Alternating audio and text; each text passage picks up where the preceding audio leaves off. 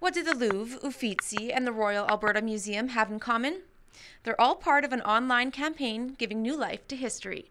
So Museum Week is an initiative put on by Twitter Canada, well, really global Twitter, and it's meant to promote museum collections throughout a specific week. 1,400 museums from over 50 nations are participating in the tweeting frenzy, and the Royal Alberta Museum is seizing the opportunity to make a mark on the world stage. So not only are we going to be able to reach people at a younger demographic who are really using social media in a big way, but we're also going to get the opportunity to engage with a broader audience in terms of geography. What is that?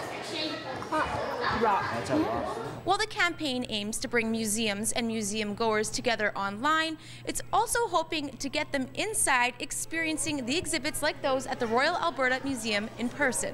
Go figure. So, this is a female Maclay spectre stick.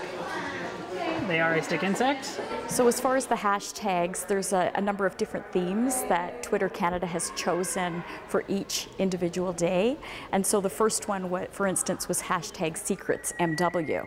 And so we shared a behind the scenes look at what it's like behind our waterfall and in our sound closets that make the sound in the Wild Alberta Gallery. And while these birds may not be tweeting, you can do it for them. Sunday's hashtag is pose, so hashtag posemw, and we're going to feature our taxidermy collection. So in particular, actually our bird collection here at the Royal Alberta Museum. So we'll be taking a photo of our collection, and then we'll be tweeting it online and hoping for some response from our Twitter audience. Museum Week runs until March 29th.